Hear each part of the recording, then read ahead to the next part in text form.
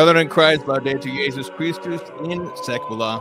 This is Timothy Flanders at the Meaning of Catholic. Jesus is King. Welcome to the Lay Apostolate. This is a series all about being a layperson, all about lay questions, things that lay people deal with every day. And one of those things is moral theology, because we have different moral questions. We're going to talk a little bit about them. And to talk about that is returning guest and my good friend, Dr. Matthew Minard. Dr. Minard, how you doing? Doing really well today, Timothy. How are you? I'm too blessed to be stressed. The bitter winter of Michigan is currently thawing, so we're enjoying the springtime now. So, and it's also spring embertide, as if you're in the Roman Rite. So, we're kind of liturgically celebrating spring this week. But we're talking about your book now. Is this the only book that you have written, because you've translated many different texts? Yeah, I think it's fair to say. I mean, okay. The introduction to that, the recent one with CUA about the Nouvelle Theologie crisis, I mean, there's an extensive intro, so it's about 90 pages. And the Conscience book has a pretty long intro that's mine. But most of my other stuff is all just articles, academic articles. So, yeah, this is my only kind of complete book. Yeah, so this is, I'm interested to hear about the generation of this book, Dr. Minard, which gets into the topic, of course. First of all, you can buy this book below. Click the link below to buy this. It's called Made by God, Made for God, Catholic Morality Explained. So two-pronged question to start us off then. One, since you've translated so many different texts and done such a service to the church and translating so much of Garrigou-Lagrange, what made you want to write your own text? And that goes into the second part of the question is, what was the sort of gap in moral theology today that you were trying to fill with this book? Well, I think we still actually have a gap. There are some texts out there you can use for teaching, and that's not what this book is actually even written at the level of that. I mean, I know some undergraduate professors who use it, but it's actually more at the level of, I don't call it popular, but that's the best I can say, a popular level. So there still is a kind of gap in contemporary teaching texts for moral theology. But the text actually started because one of my deacon students at the Ruthenian Seminary was a project manager at Ascension. And he approached me about the idea after our class. And I'll be honest, I didn't like the proposal, the way they wanted the book to be written. And so I just sort of shooed it away and I forgot about it. He came back to me 9 months later or so and, sort of said, okay, well, what do you want to do? And they gave me more flexibility for the approach I wanted to have, more Thomistically inspired. It's been commented, I think, correctly. There's a connection clear between the book and spiritual theology. Although it's not a work of spiritual theology, my treatment of the theological virtues goes in that direction more so, which is a certain vein that comes to me from Garrigou and Gardet and others. And so, I don't want to say that I said, hey, can I have complete editorial control? But I said, can I have significant direction of this project? And when they said yes, I said, we'll come back and decide if, you like or don't like what I come across with. In the end, they were pleased with what we did. And then we, did the editing. It was during that summer, we didn't live in uber shutdown mode here in Western Pennsylvania, but it was during that COVID summer is whenever this thing really got drafted. So, you're spending a lot more time at home anyway. Read each chapter. My wife, got her comments, etc. Oh, your wife read it, you say? I read each chapter to her. We'd actually go. Oh, nice. Things. I mean, we would go and do other things. We weren't totally shut in at all. But in the evening, because you're kind of hearing other people didn't want to get together, you didn't have as busy of a schedule, would walk up and down our driveway, which is great. Long enough to kind of go up and down. And the baby was in the stroller and would be going around.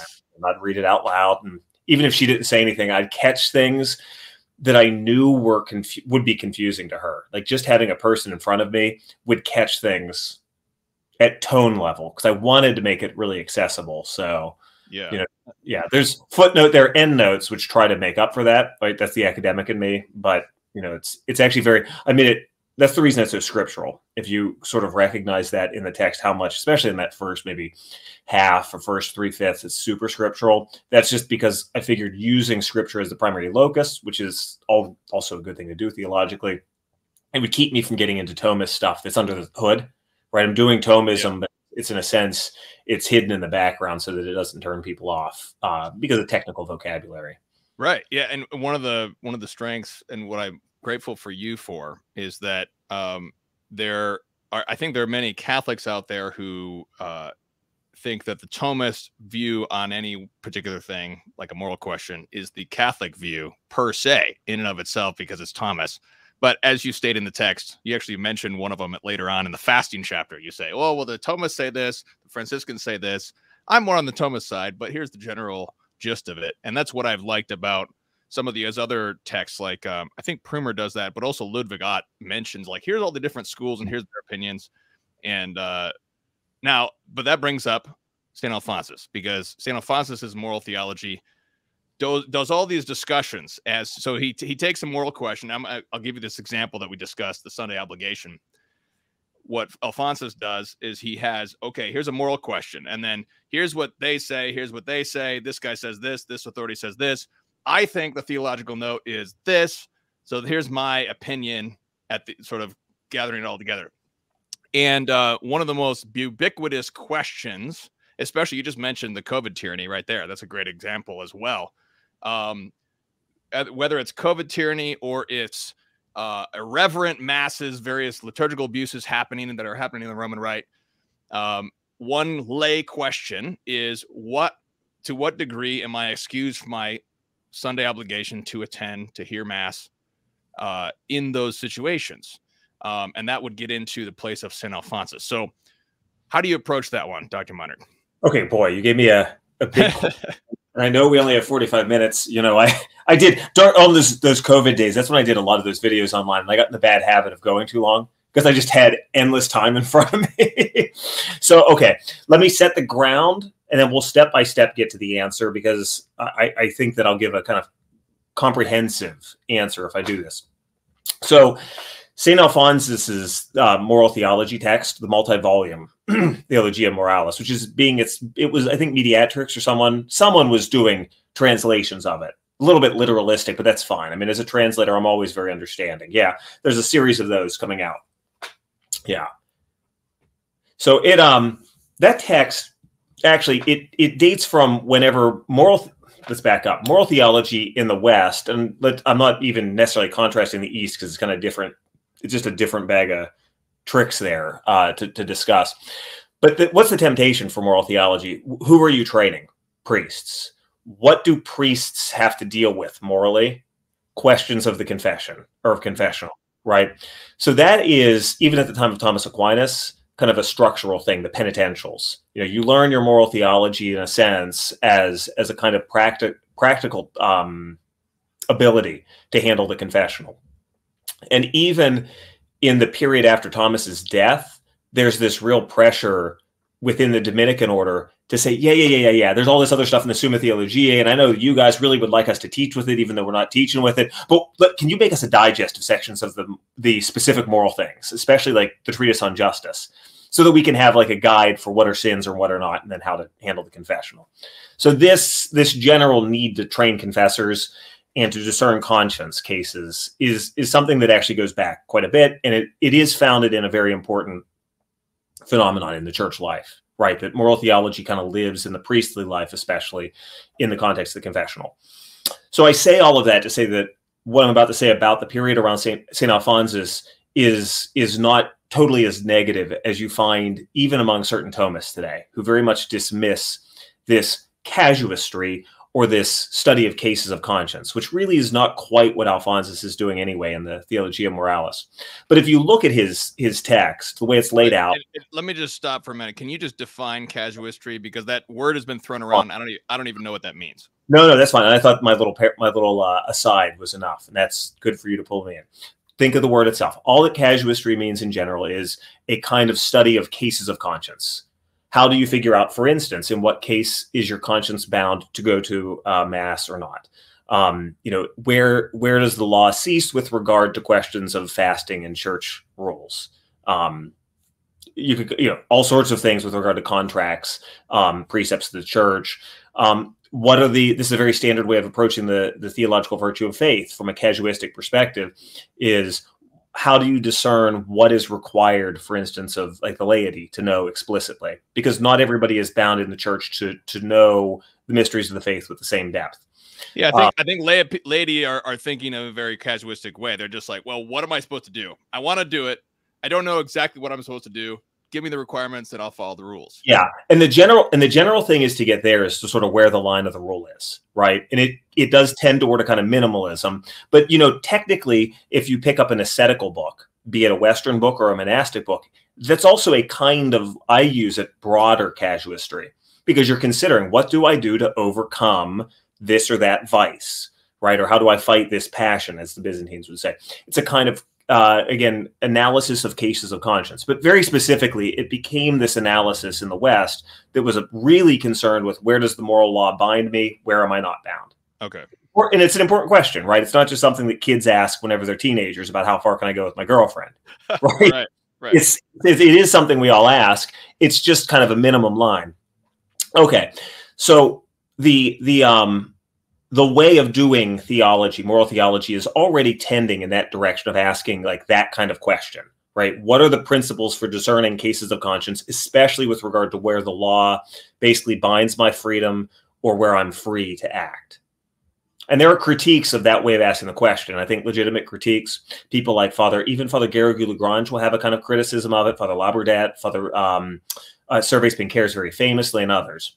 But St. Alphonsus basically, actually, he takes a book by, I can't remember right now, I think he's a Jesuit named Hermann. Yeah, I think it's a German Jesuit, I think. Busenbaum.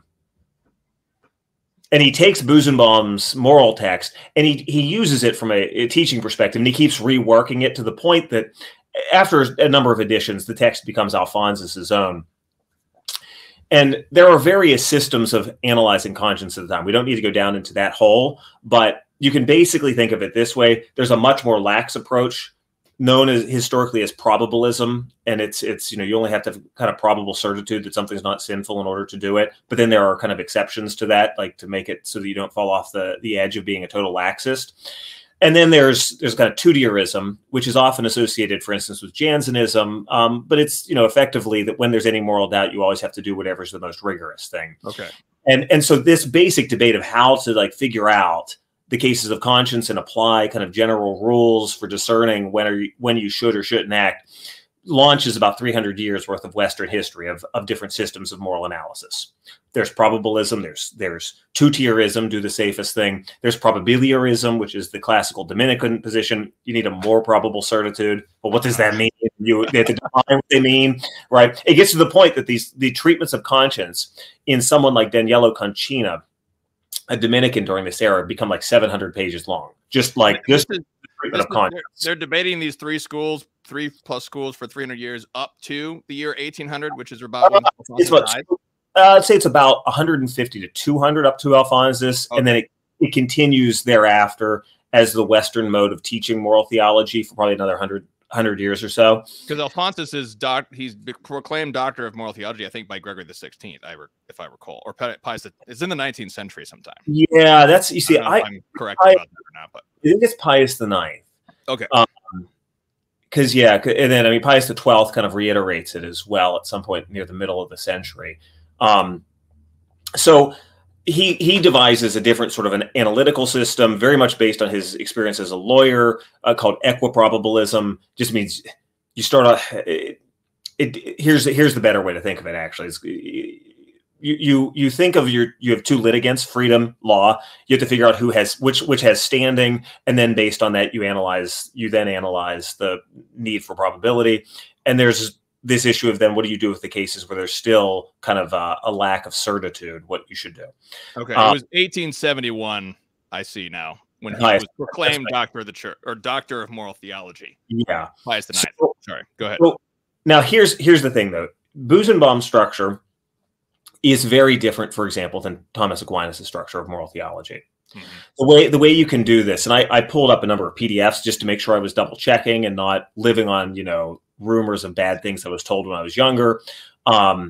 You see it in both Alphonsus and the later like digests that were made for seminary, because Alphonsus was too technical. So, you had, for instance, a famous Guri and Ballerini, two Jesuits, that wrote a manual that was used very widely.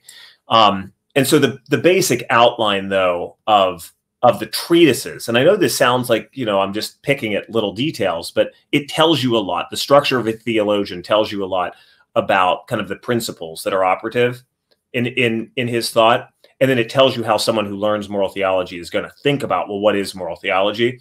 So it starts right out of the bat for Alphonsus with conscience. So his concern in Alphonsian moral theology is very much concerned with what you find in the end, like in something also like his praxis for confessors, right? The discernment of conscience. So we're going to open up with the nature of conscience. We're then going to talk about immediately then precepts of the law. Now, using the Decalogue as a way of kind of cutting up human acts is something that catechetically at least is going to go back to the Roman Catechism, probably before, right? That doesn't just come out of nowhere. Because it's a normal thing, right? Augustine preaches on the Ten Commandments. So that being said, Thomas Aquinas doesn't split up moral acts at all like that. He splits them up according to virtues, and he splits them up according to the 3 theological virtues, and then the 4 cardinal virtues and the connected virtues to them. And that's just, it's a very different analytic framework. The way that Thomas lays everything out is like, here, I'm going to give you an analysis of what the virtue is in itself. What are its acts? It's a very scientific analysis. And then only in light of that, I'll show you now what are the acts that are opposed to it, right? Okay. So that's Garrigou-Lagrange, actually, who's very deferential to Alphonsus. He has this wonderful line at the beginning of his Beatitude commentary. He says, you know, in the midst of all the squabbling between the probabilists and the equiprobable or the probabiliarists and everybody else, there finally came and, you know, strode forth Alphonsus to sort of set things at least in balance. And yet there are other places in the exact same introduction where Garrigou says, if you look at a lot of the manuals today, and, you know, I don't know how much of this is him just not calling it out or how much of it he just couldn't imagine critiquing a saint.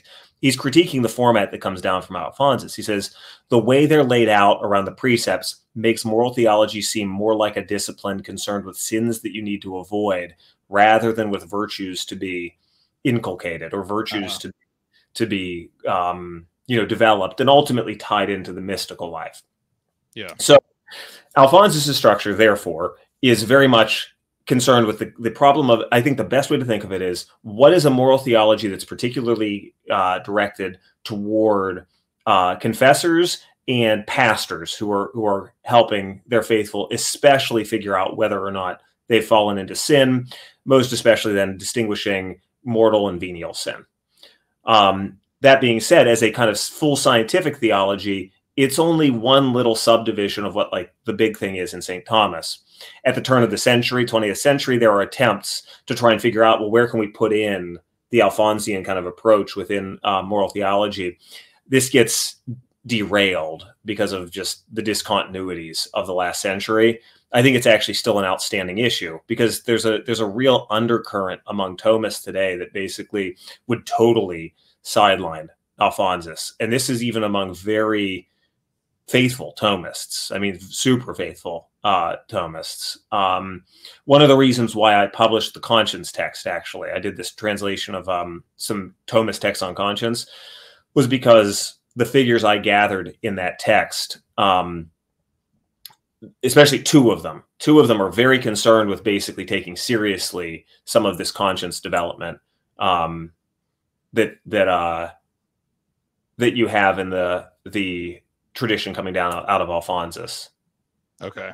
Thank you. You're like, yeah. I just wanted to pull up the conscience book. It's here somewhere, right? Yeah, it'll just a little bit further. Okay. So there's 4 Thomistic treatments. Yeah. So the Father Merkelbach and especially the Reginald Baudouin texts in there. The latter is very dry, but it's very much an attempt to figure out how can we incorporate equiprobabilism, not just alongside Thomism, but in a sense, work it in to the analysis of morality that we find in the Summa structure, right? So let me ask a general concluding question based on what you're saying. So would you say, because would you say that the Jesuits are more in the probabilism lax category and the Dominicans are more in the rigorous category? And where do you put and well, then Alphonsus would be sort of the equiprobabilism, I think. And then where do you put this guy here? Prumer. I've got a nice coffee stain on my edition here. Oh, I should say this is the centenary edition that just Benedictus Books just put this one out. Prumer. So where do you put Prumer in all this? And Yeah. am I accurate in describing the different schools of thought? Yeah. Religious orders? Historically, very much so. I mean, there are people who say that, just as some of your listeners might know about, like the predestination debates between the Jesuits and the Dominicans, Right. There's some people who say that stuff should have come to an end, and the Jesuits and the Molinists should have been found guilty. De auxiliis controversy. Yes, yeah, exactly. Well, there are others too who say that I can't remember. I think the suppression of the Jesuits might have been what got in the way of, like, stopping this series of condemnations against probabilist theses that kept getting closer and closer to the mainstream of the Jesuits. For a long while, the Jesuits were able to sort of come up with exception cases that kept them from being laxists, but they were by far the broader. And it's someone once said, the Jesuits want to get as many people into heaven, and Dominicans want to have as much of heaven here on earth, is sort of the way people put it. So the Dominicans, you got to have both, right? you do need a bit of correction, because here's why. The Dominicans were so rigorous. I can't remember if Conchina was one of the opponents of Alphonsus, but at the time of Alphonsus, he was held to be, in the view of the Dominicans, as being effectively a probabilist like the Jesuits. Okay. And the Jesuits, of course, who wanted to get him as well because they wanted his authority, right? So there was a whole literature, even in the late 19th century and early 20th century, of people trying to say, well, Alphonsus is actually really just one of us. So Prumer, I would have to look. I did pull up, just to have a general layout, his 3-volume text in front of me. This is just so everybody knows, this is a summary of a 3-volume set that's only in Latin. Yeah. And so I think it's fair to say that he's probably a probabiliarist you could say he has Alphonsian lines that leans in maybe a probabiliarist direction in his casuistry when he does it. I don't think he's openly trying to just be an equiprobabilist. And this is important to remember, because the church left latitude. This is actually why you got confused, I think, with regard to who it was who made him doctor of the church. Because in the 1830s, there was already a declaration that was made that basically, if you're a confessor, you can safely take the opinions of Alphonsus. Oh, right. And the idea there was not that you have to use them, but you basically don't. The Pope even said, you don't even need to understand the reason for it. You can just use that opinion, and it's to be considered safe. That particular analysis of a sin, if you're dealing with a confessional, you can just take it as a, as a given. Okay. So Prumer is, if you read his big book, he's already at a period where Dominican formation is moving away from the layout in Alphonsus. They're going back to trying to teach the order that Thomas Aquinas' moral theology treatise is laid out. It seemed like his structure was a little bit more like that. But yeah, he's less rigorous compared to the other Dominicans. I would think that he's. I think that, and this is, like I said, I actually would have to go and look at the cases and consider this. But there's enough in his formation a generation earlier where the Dominicans want to be a bit more in line with Alphonsus. And so there's a tendency toward a kind of equiprobabilism. Okay. I would say probably the safe thing for me, like if I'm thinking right now of interpreting those texts, so you're just seeing my mind as I go into sort of research mode, I bet that what I'm going to find is that there's going to be something that's like Alphonsus's position, but slightly more rigorous, is what I would think if we started looking at case studies. You have to remember, like a whole forest, like you said, there's a forest of case studies, because maybe not as much in Prumer, but definitely in Alphonsus, because it's such a long book, that there are all these different authorities on the different cases of the precepts. Yeah. So I was just reading the latest book by Kwasniewski, Bound by Truth, and he has a chapter about the Sunday obligation. And it's interesting because he quotes from four different Jesuit manuals. We have Hubert Joan, Moral Theology, Davis, Moral Theology, Slater, S.J., Moral Theology. And then we have some OPs, Callan and McHugh. Mm-hmm. But all of these were all these quotes to me were very surprising in the sense that they seem to be way more lax about this Sunday application. They were listing all these exceptions. I didn't even know that anybody thought those were legitimate. Like, for example, if it takes you an hour like if it's 30 miles away by car, that's you're excused. I was like, really? Wow. It was like all these exceptions that I did. So, but it sounds like regarding the Sunday mass obligation, we would have two schools of thought. One would be more rigorous. It seems like the rigorous is quite prominent today among the lay people that I know in the Roman Rite. It's rather rigorous. You know, I was catechized like you don't miss Sunday mass unless you're deathly ill and you can't get out of bed, that sort of thing. So yeah, and on that. Yeah, so this is actually where something's missing. This is why I do think, and I differ from certain very close Thomists on this. I think that casuistry has its place, actually, because basically, think about how Thomas lays out his. So I take the structure of Thomas as my approach to morals.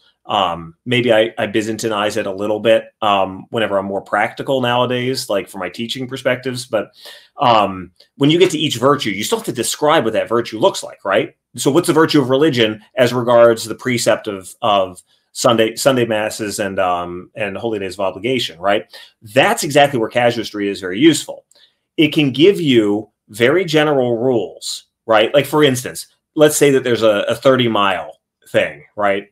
I mean, clearly that doesn't mean 29 miles or 31 miles. Like there's this sort of that it's an absolute precept, right? Like, yeah. Or if you're a single person without without kids, and right. You have flexibility in your schedule, exactly, right? So that last bit that we just did, that is testimony, though, to the gap that exists between casuistry and the exercise of the virtue of prudence. And the problem there is that you can't write, and this is Ambrose Gardet in that book that I think we talked about a while back. He makes this remark that's very striking. He says, there's no prudence that's written down on paper. You can't write prudence down on paper. Wow. That being said, though, there's also this wonderful line, actually, and I apologize in a trad circle for doing this to get you in trouble, for citing Maritain. No, Maritain, I try to defend Maritain because of you, actually, because he's writing, yeah. He's writing against kind of an existentialist position here. And he says, listen, you can cram the intellect filled with as much advice as you like, right? It doesn't ruin your authenticity, which is what, sort of the existentialist would sort of think. He said, the intellect is able to be crammed with advice because it lives on truth, and she's more free by being filled with the various truths of moral matters, right? So that's what casuistry provides. It provides this big battery of like general maxims that get closer and closer to what might be the case here for exceptions. But then you have to discern, in view of that, the church has approved certain authors. So, what do I do in my particular case? Like in my case, and we were talking a little bit about this beforehand, I live in Western Pennsylvania. So like if my church isn't good, I could go to the Maronites next door because I know that they have a good liturgy. If they're not an option, I've got like 4 or 5 Byzantine churches all around me, right? So once again, it's hard to write down the exact requirement, right? In a kind of casuistic way, but it does give you a sense of, like you said, oh, there really are conditions that are not just I'm basically dying in bed of Ebola, right? So look, I didn't mean for the thumb to go. Well, yeah, that helps, I think. Go ahead. And maybe just to add another thing, because this is actually what I'm saying is in Garrigou. Garrigou makes this same point. He actually takes seriously the casuist stuff, and he actually has an account of it in his Beatitude. Always go to the Latin, not to the English. The English is not a good translation. I don't say that very often, but it is a paraphrase. But he has an account of equiprobabilism in the Beatitude text that tries to also interact with Alphonsus. But he also says this casuistry really forgets the importance of prudence. And he has this wonderful line where he says, how are you supposed to determine what holds for me, not you, in my state of life, not your state of life, with my temperament, etc. Yeah. And so that's probably like the most important takeaway from like him in morals. Like a lot of the other moral stuff is in spiritual theology. And I mean, that it ends up coming back to morals, but he has a real focus on prudence that keeps coming up on and on throughout his works. Mm-hmm. But another thing you miss in the Alphonsian scheme, if you do it, is you have no discussion of beatitude, for instance, or the gifts of the Holy Spirit. And so you lose the way to connect moral theology and moral perfection, the way, especially of those who are progressing in the spiritual life, or even the beginners, to the mystical life. and you and that, like you said, that's the whole point. I mean, that kind of summarize your title sort of summarizes it. You know, made by God, made for God. The whole point of this whole thing is to go to heaven and know God now, know Him now, and know Him in the life to come. That's why we're concerned about rules.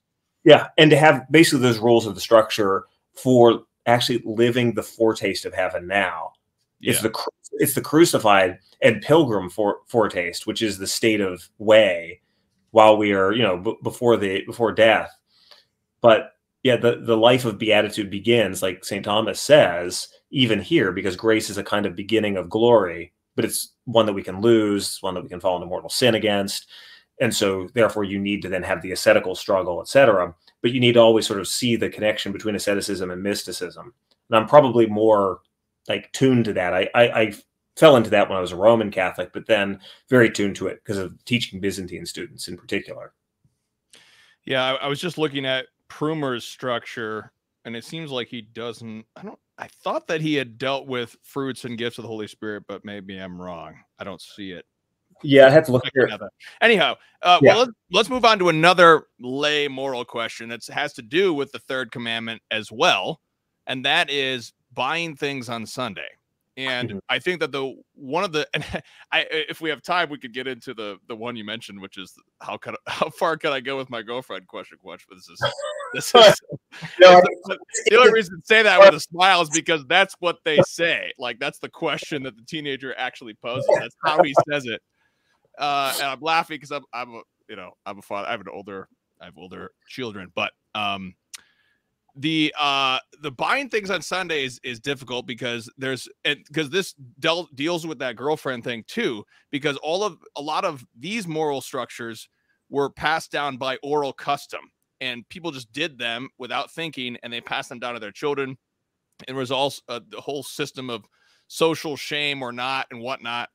And then we have all these social changes in society right after Alphonsus. Right, Alphonsus dies right at the dawn of the first industrial revolution, urbanization, things just start breaking down, all these economic changes. And then suddenly the custom that had already been in place of not conducting commerce on Sunday breaks down because businesses are being open on Sunday. There's also new needs on Sunday, new economic needs on Sunday that they didn't have back before that time. So people know that we're not being lax with that. We can think of high-tech hospitalization, right? That could just by, we could come up with other things we come up with all sorts of other things in the supply chain, but yeah. Oh yeah. Yeah. So and it's interesting how St. Alphonsus deals with this question in his moral theology. He says you shouldn't buy on Sunday except this custom and except this custom and except he mentions all these different local customs that are happening in his day already, where people are buying things on Sunday for whatever reason. You've got a festival or whatever this sort of thing is happening.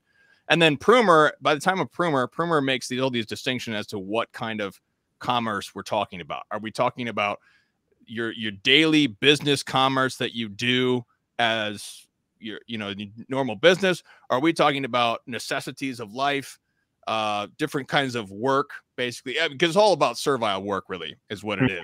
And Prumer basically says, like, you shouldn't buy things on Sunday, except if you have to, buy food, buy medicine, things like that.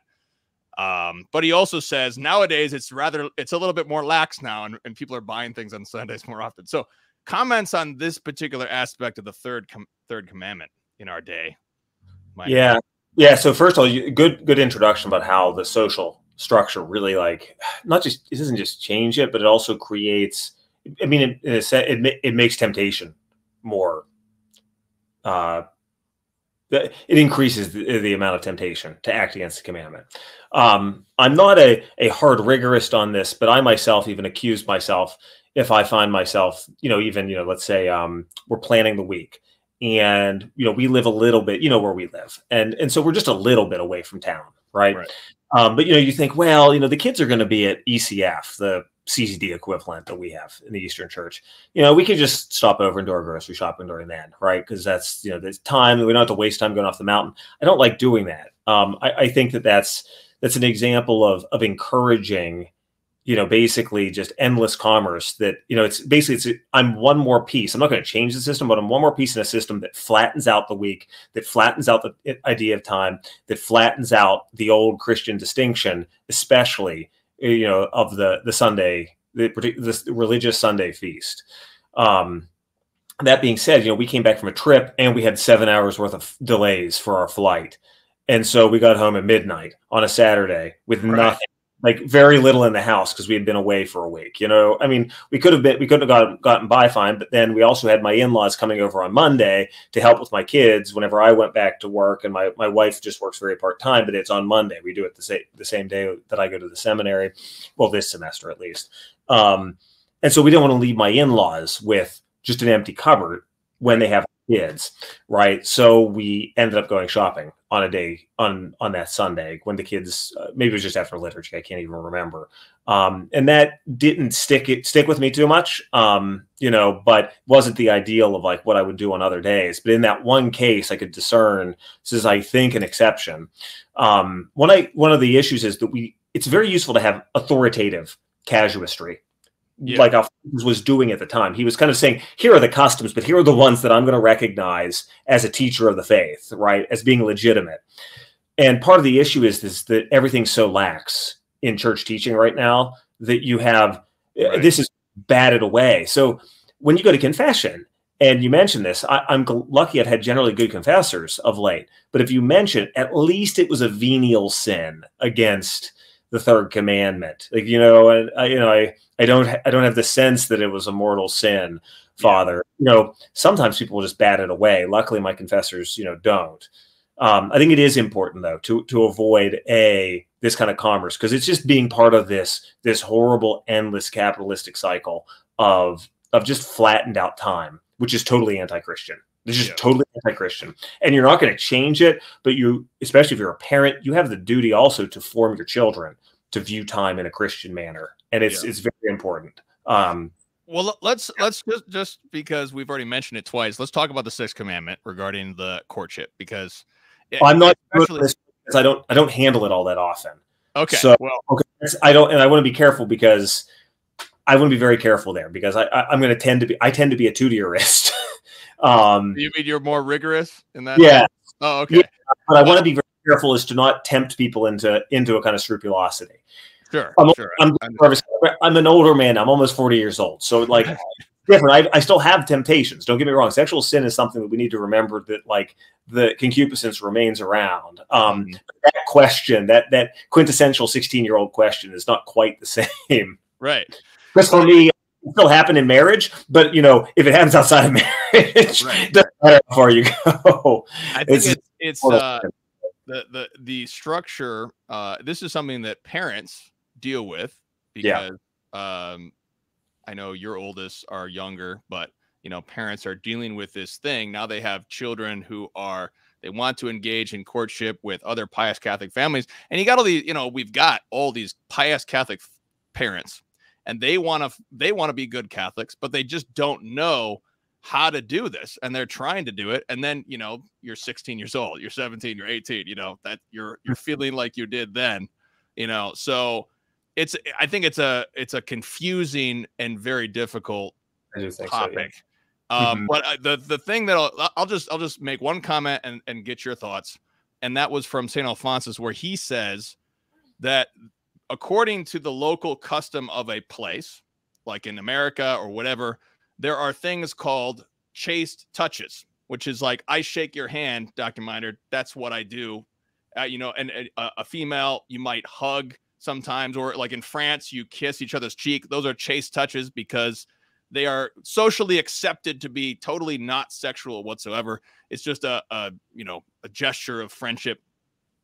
And Alphonsus kind of says that those things are sort of the permissive things in a romantic relationship because they're sort of socially accepted as chaste, but they're already romantic because you have a romantic relationship. So they already have a romantic element that you wouldn't have with anybody else just by that very fact.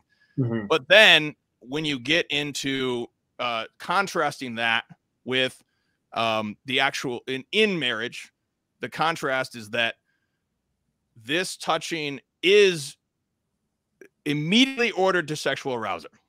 It causes sexual arousal immediately, and therefore it's ordered to the marital embrace. So you can make a big difference there, because chaste touch, there's no sexual arousal in a chaste touch, even in a romantic relationship. Mm-hmm. There's a romantic element to it, but it's a chaste touch. So what are your thoughts on that distinction?